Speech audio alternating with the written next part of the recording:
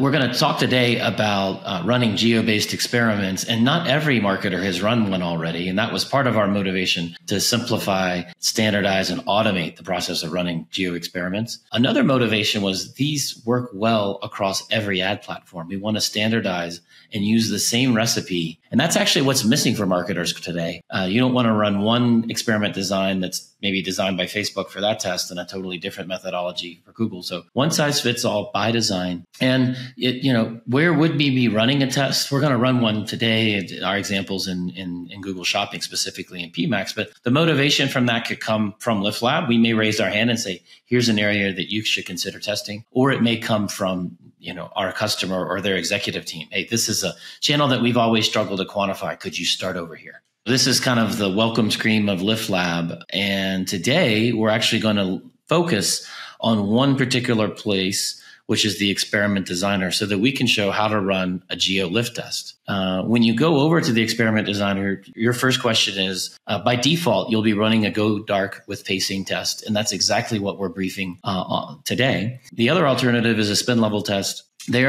Those tests are reserved for very large channels where the capability or the appetite to go dark and not spend is not inside the comfort zone of the client. And so those are spend level tests where you'll spend down and spend up and spend BAU concurrently. And we'll extrapolate out to what's the case where we don't spend at all. Most examples, we are going to go dark. And those are going to all be geo-based experiments. As we go into this go dark test, we'll have to give the experiment a name.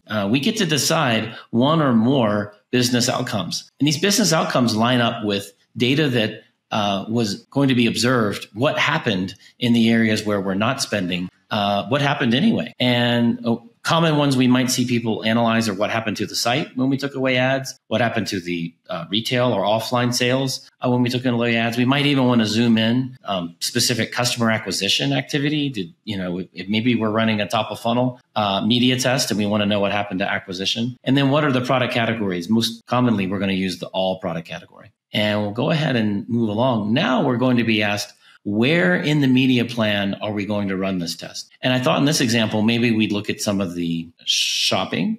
And so we'll look at Google Shopping. And inside of that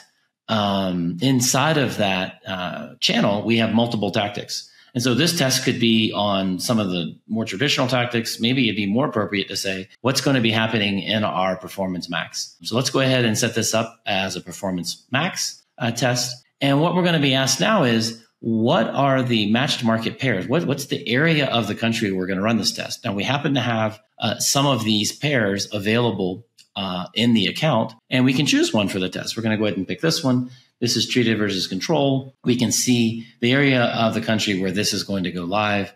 We can also see it as a list, and these lists are downloadable. But let's go ahead and take this one. And we're seeing that the geos that we're using fall into these cells. We're not going to serve ads in about 16% of the country. So in this particular example, that's the holdout group. And that means we're going to continue to serve ads in a similar group to the control group, an outlier group where, these are set aside, but we're going to keep serving ads as we would have, and some of the country that won't be analyzed. By default, we have it checked to say, let's let LiftLab write these geos into the campaigns that we selected over API. So we're going to let LiftLab do that. The other part of Go Dark with Pacing is the pacing section. And here we need to choose one of the templates of what will the pacing look like. And we're not going into detail on how the pacing in LiftLab works, but I will share today that the rule of thumb is we're going to have an equal number of spend up days as we are spend down days, right? So we're going to net out to the same budget.